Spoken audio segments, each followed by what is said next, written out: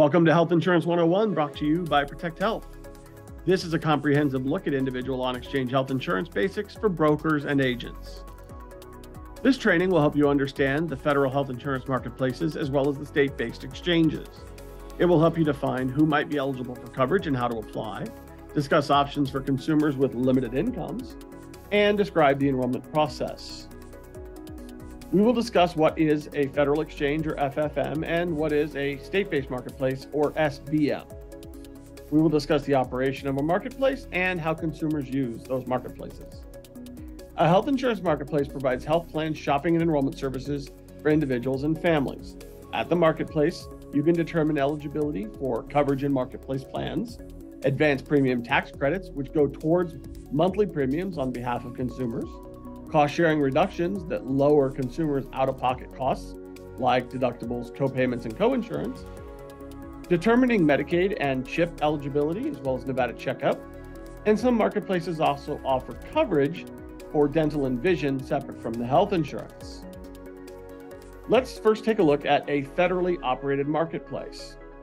Some states may choose not to open a state-based exchange. In that case, they would rely fully on the FFM or federal system to manage all of the marketplace functions on their behalf. The consumers would use the FFM and not a state-based exchange website. A state-operated exchange is where the state manages all of the marketplace functions. These are called state-based marketplaces or SBMs. Some states still use a hybrid. These are states that choose to have a state-based marketplace but do not choose to create their own sites and technologies, but instead rely on the federal government or FFM for that part of the process. These are still considered state-based exchanges. They still have control over their plans, carriers, and everything else, but they rely on the FFM for the technology to do all of the functions of the marketplace. Brokers and consumers can use the marketplace to apply for health insurance, find plans, dental, vision, all on a single marketplace. Consumers are always encouraged to use a broker when they apply for coverage. These services are typically provided at no charge, and it can help consumers enroll in the right plan. Brokers are almost always paid by the carriers directly, never by the consumers, and it's always in the best interest of the broker to find the plan that works best for the client, not the other way around. A broker is likely to not try to push anybody into a specific plan because they are generally paid very similarly or equally among the plans. They truly do have an interest in what consumers enroll in. Consumers in both FFM and state-based exchanges can find coverage on their own, and they can also use these exchanges to find out on their own if they're eligible for Medicaid and CHIP. Some individual health insurance companies also provide a co-op system that allows them to connect their site to the exchange, which allows consumers to enroll directly from that carrier's website. Consumers also have the option of using a web broker. However, it's always recommended that consumers who do want to enroll on their own go directly to an exchange. If they don't want to use a broker, using a web broker is usually not the best idea because it's simply adding an additional point of failure to reach the same goal. The web brokers are going to offer the same policies, prices, and benefits, but in many of those cases with web brokers, they only offer certain plans and certain coverages, so they might have a goal of driving consumers to a specific plan, whereas a regular broker would not. Let's go over what a qualified health insurance plan is. A QHP is determined as a plan that carriers can sell on the marketplace. It does have marketplace minimum requirements, which we'll go over. It must have essential health benefits. There are 10 of those. And there are different health plan categories that have to apply.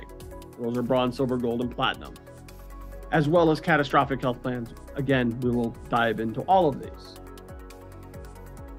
First of all, marketplaces offer marketplace plans and certify each marketplace plan sold in a state.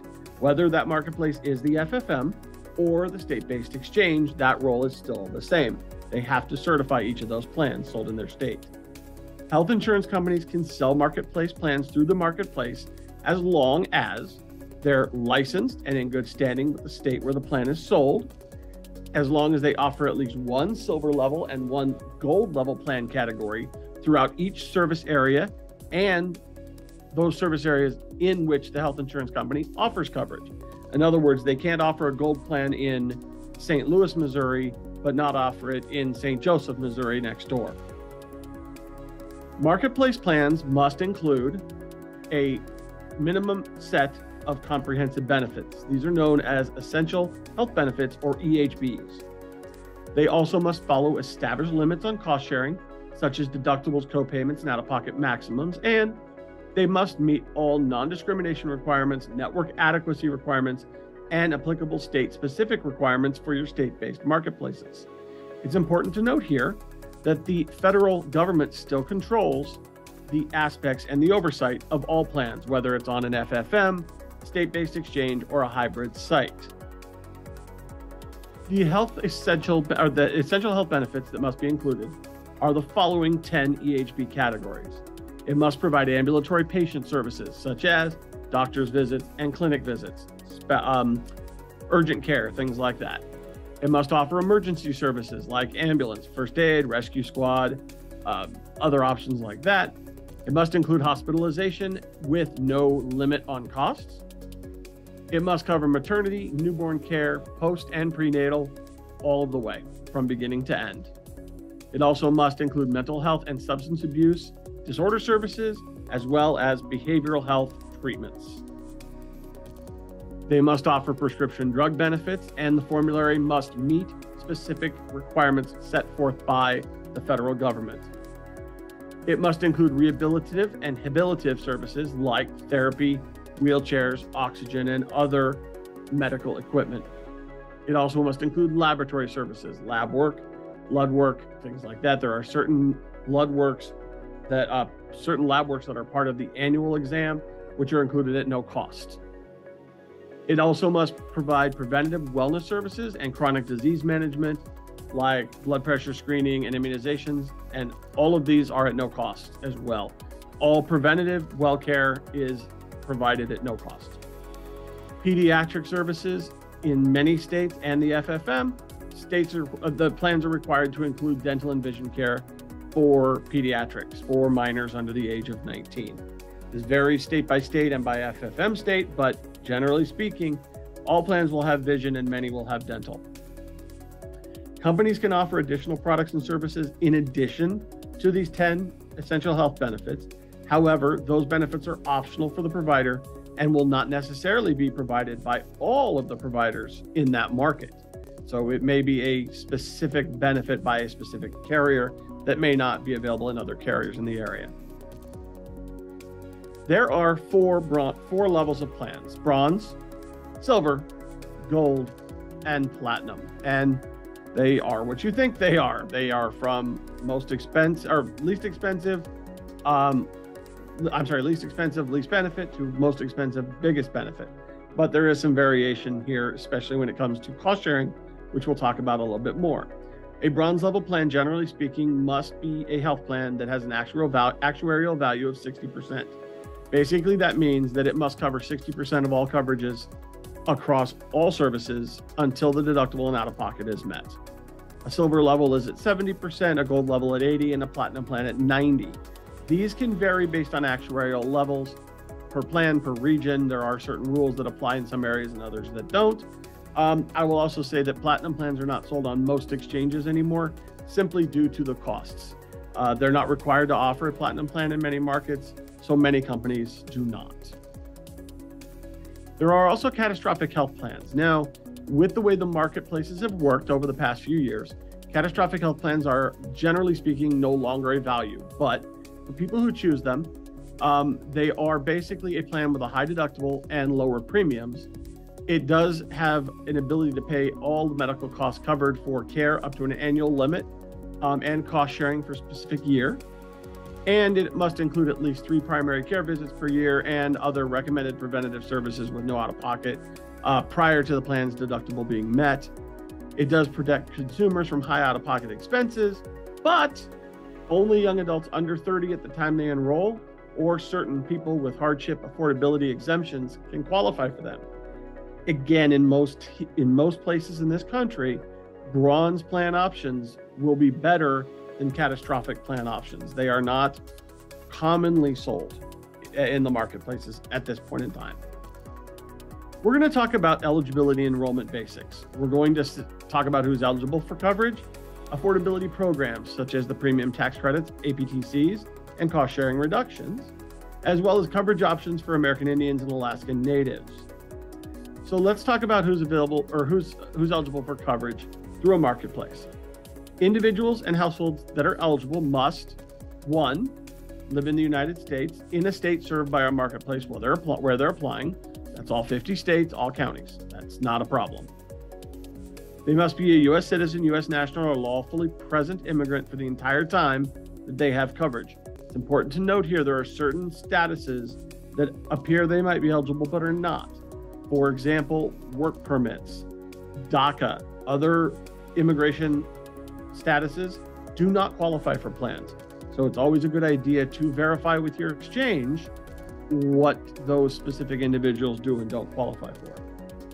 Also, people enrolling must not be incarcerated unless the pending disposition of charges will end prior to the effective date. Basically meaning if they're in jail now, but they'll be out of jail by the time the insurance goes into effect, then it's okay. Let's talk about advanced premium tax credits, or APTCs. APTCs apply to consumers within certain household incomes who aren't eligible for qualifying coverage, like through a job or Medicare or Medicaid coverage or CHIP. They are eligible for savings through a marketplace, depending on their income. If a consumer has an annual income between 100 and 400% of the FPL, or federal poverty level, they may qualify for APTCs. It is important to note that this 400% threshold is currently removed from implementation by the ARPA law passed in 2021, but it may return to its standard levels once the term of the ARPA law ends. Right now, that law ends at the end of 2022. So depending on what time you're listening to this and watching this training, it may have already ended or may have been extended by Congress. But the law as it's written will give benefits for APTCs to those between 100 and 400% of the federal poverty level. Those numbers are available at sites like Kaiser Family Foundation, and you can Google FFM calculator to get those numbers and what the federal poverty level is in your state. Advanced premium tax credits are only available to consumers who enroll in a marketplace plan through the marketplace. In other words, they can't buy their own health insurance and then qualify for it when they file taxes.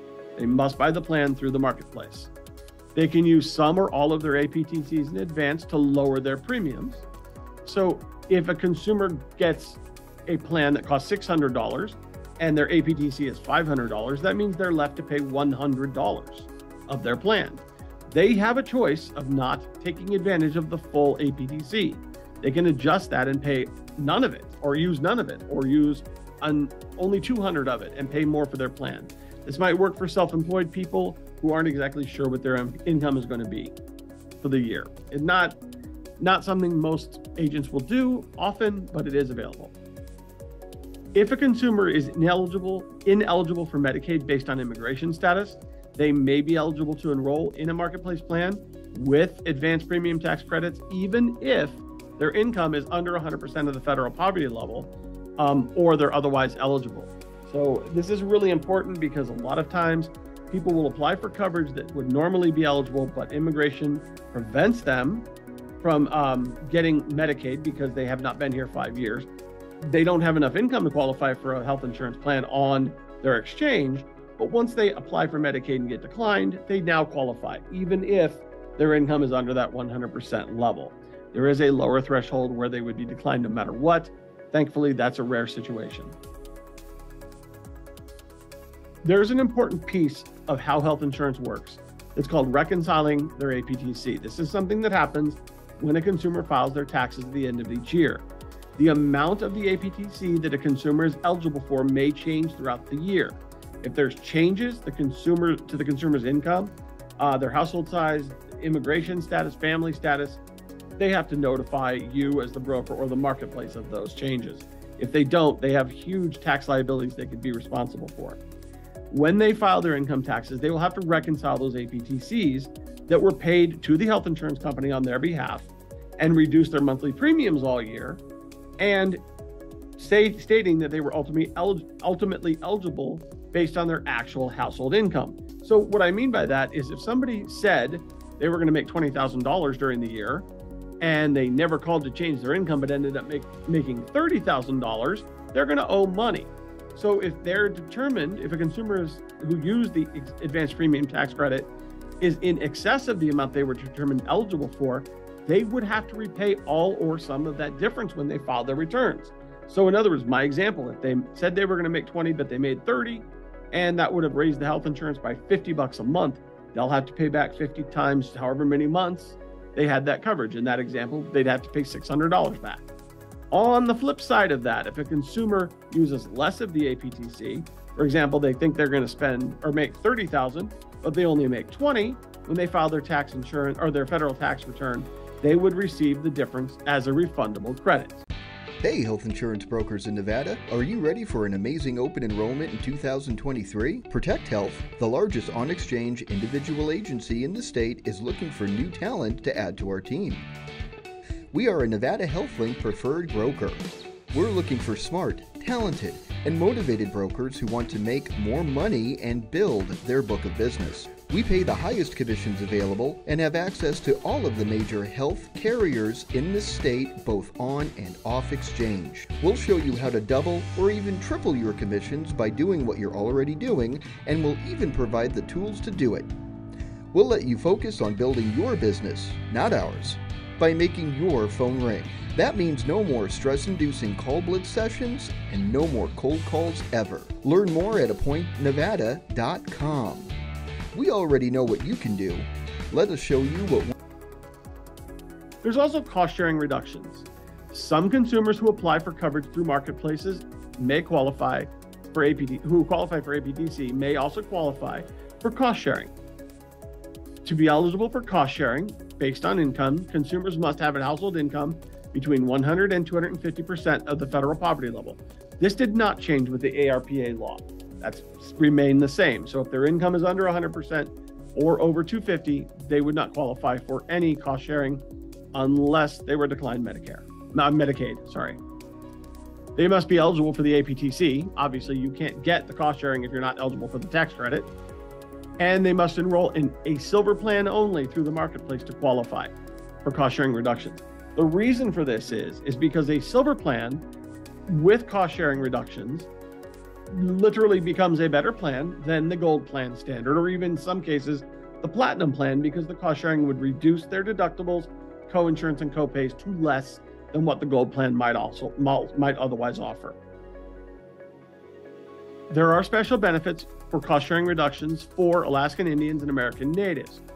Those Alaskan Indians and American Natives with incomes between 100 and 300% can enroll in zero cost sharing plans through the marketplace and have zero out-of-pocket costs, no deductibles, no co-payments, no co-insurance when they get care.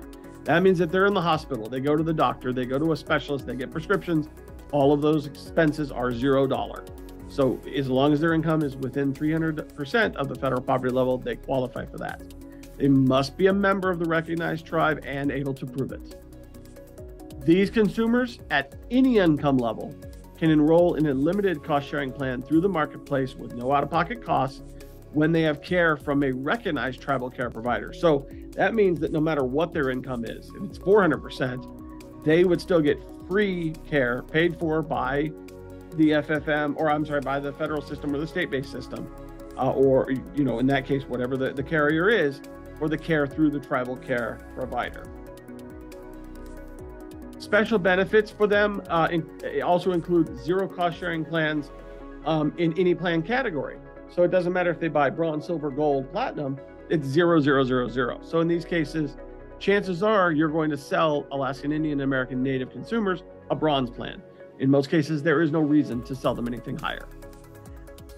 It's important they must be currently active and recognized in tribal council to qualify, and the marketplace may ask for proof of tribal membership.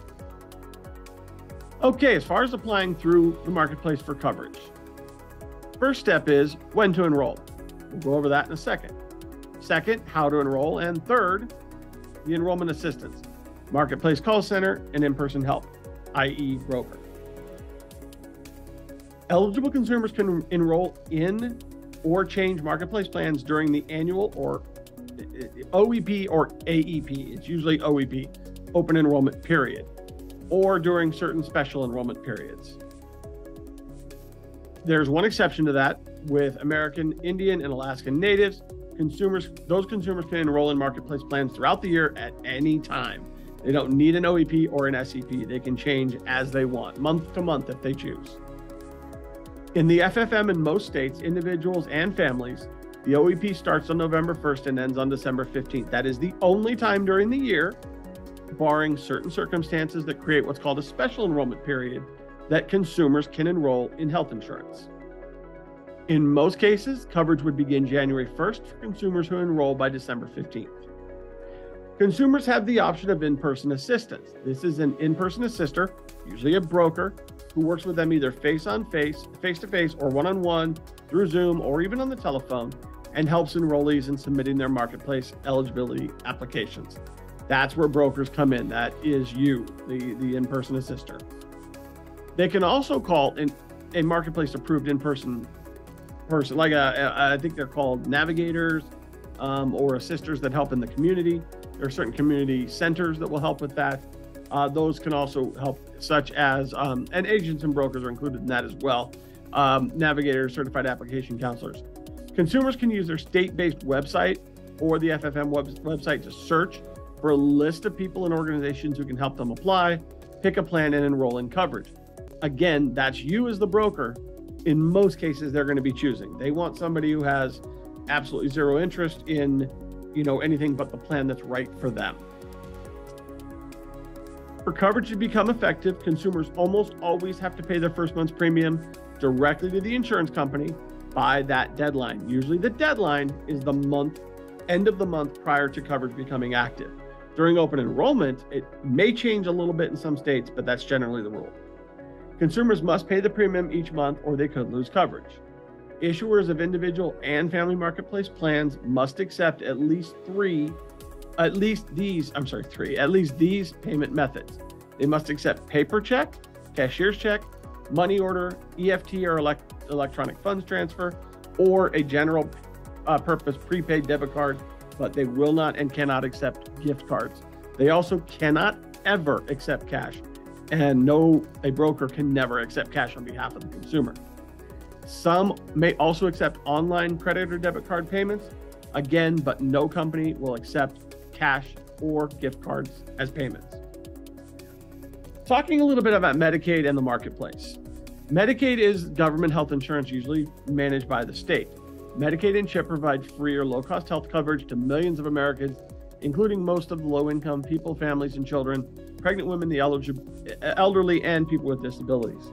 Some states have expanded their Medicaid programs to cover all people at or below the 133% of the federal poverty level. The states that you see on your left that are in blue have extended their Medicaid. The states that you see in yellow have not. Consumers who are eligible for Medicaid or CHIP are generally not eligible for financial assistance through the marketplace, and they can never have both plans. So that's the determination you have to make as a broker. You usually are not going to be able to help them enroll in Medicaid, generally speaking, and you won't get paid for it either. But you do definitely want to help them through the process so that if Medicaid declines them, you can enroll them in a health plan. Again, generally brokers and agents should refer consumers directly to Medicaid and not manage these enrollments on their own. It's also important to note that consumers close to the age of 65 who are applying through coverage through a marketplace need to know about the benefits of enrolling in Medicare as soon as they become available. It becomes available to them as soon as they're eligible. If they don't sign up for Medicare during their initial enrollment period and don't have job or group-based coverage, they could pay a huge penalty. They cannot have marketplace coverage if they're eligible for Medicare. And if they do, they'll end up having to pay their entire assistance, their advanced premium tax credit back on their taxes. So you always want to make sure that you're doing the right thing by a consumer. If they're eligible for Medicare, do not sign them up. And if they are not yet available and will be soon, make sure you tell them they have to change. Consumers who already have Medicare, like I said, generally can't enroll in marketplace plans because it's against the law for them to have both insurance coverages and for the companies to sell it to them. Consumers who don't sign up for Medicare during the IEP and don't have group-based coverage, like I mentioned, may have higher premiums and penalties to pay later. With job-based coverage, most Americans actually have health insurance through their employer or another family member's employer. Consumers who are eligible for job-based or group coverage do not qualify for financial assistance through the marketplace unless their job-based coverage is considered unaffordable or doesn't meet certain standards. It is really important because the last thing you want to do is provide a consumer with an advanced premium tax credit or cost sharing that will end up having to be paid back in full when they file their taxes. So it's something, there's a calculator built into most exchanges that will let you determine if they qualify or not.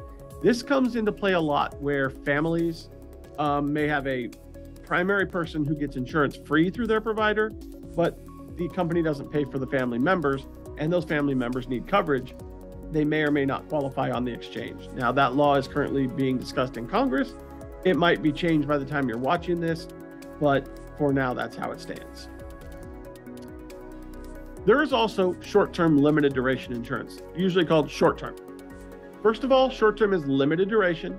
It's a type of health insurance that is designed to fill temporary gaps in coverage. Many brokers sell this as primary insurance. It's not a good idea. In many states, they can only have it for 6 months. And what people do is enroll in different companies sometimes to get around the rule. And if they end up getting sick or injured, they may not be covered. Generally, short-term plans offer coverage with an individual transitioning from one plan to another, a person moving from one state to another, a person who is waiting for the open enrollment period, who maybe forgot to enroll. Definitely, that's a valid option for short-term. They are exempted from the federal definition of individual health insurance coverage, and they aren't subjected to the individual market provisions either. Short-term plans are not considered minimal essential coverage. They're not on the marketplace. They're not sold through the marketplaces, and they don't qualify for tax credits. They are and should never be considered primary healthcare solutions. There are also what are called limited benefit and defined benefit plans. Plans like this are not sold through the marketplaces, just like short-term, but these plans may offer a solution for consumers who get little assistance or no assistance at all. Consumers who may not get an advanced premium tax credit, and that makes their insurance literally too expensive for them to afford. Also, people who don't get enough cost sharing and cannot afford certain medical coverages. Typically, consumers should go with defined benefit plans that contain what's called RBRVS squared scales and not a set benefit amount. RBRVS is considered the Medicare rate. So, for example, a plan would cover the full amount of a specific surgery. Some plans will say, I'm only going to pay $25,000 if you have open heart surgery. Well, we know that's not going to cover open heart surgery. Other plans will cover the entire surgery based on the usual and customary expense of that surgery, RBRVS squared. The plan should have that basis scale in it if it's going to be used as primary health insurance. Consumers should choose plans only recognized as health insurance by their department or division of insurance in their state. If it is not listed as health insurance, it shouldn't be used as primary coverage. Limited benefit plans and non-recognized plans are considered supplement insurance. They should not be sold as primary health solutions in any case. People are going to be very angry if somebody has sold that plan to them and they go to the hospital and owe $300,000 when they get out. So again, look for a defined benefit plan that has that RBRVS to avoid that. Some key points to remember. A marketplace is a way for a qualified individual or family to find and buy health insurance. The open enrollment for individuals runs from November 1st to December 15th of the year prior to the year the coverage begins. The enrollment period dates in some state-based marketplaces do vary. Consumers may enroll or change plans during an SEP if they qualify. Special enrollment periods, again, family changes, immigration changes, job changes may qualify people for a special enrollment period. States have flexibility to customize their own marketplace. Some do, and they do vary greatly in some cases from the FFM or federal marketplace. An example of that is Oregon. Their rules, dates, and everything else vary greatly. Individuals and households may be eligible for lower costs on their monthly premiums and out-of-pocket costs. Always important to make sure if they qualify for savings, we get it to them. And finally, for more information, consumers, agents, and brokers should always contact either their state-based exchange or the federal exchange if they have questions. Don't wing it. Don't fly by and see if you get, figured out where you're trying to do it. Ask questions. Do it right. So, if you have any questions for this training, since this was not done live, you are more than welcome to write us at info@protecthealth.com. We answer that email within 24 hours in most cases. We'd be happy to answer any questions you have. If you're looking to get enrolled with any carriers, change carriers, we offer some amazing commission rates above street on most carriers. So, if you have any questions, email us, let us know. And I do want to thank you for attending this training. And like I said, we're there if you need help. Thank you so much.